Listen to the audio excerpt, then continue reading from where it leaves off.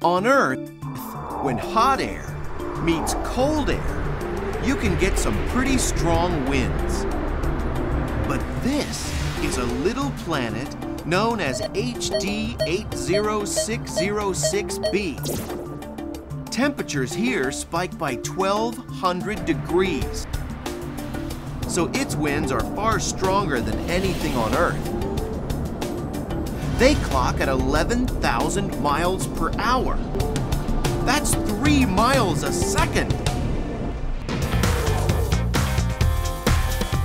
A leaf caught in an 11,000 mile an hour wind could blow from Los Angeles, stop in Vegas for a hand of blackjack, hit the slopes of the Rockies, blow through the not-so-windy city of Chicago, and be in New York in time to catch a Broadway show, going coast to coast in just 15 minutes.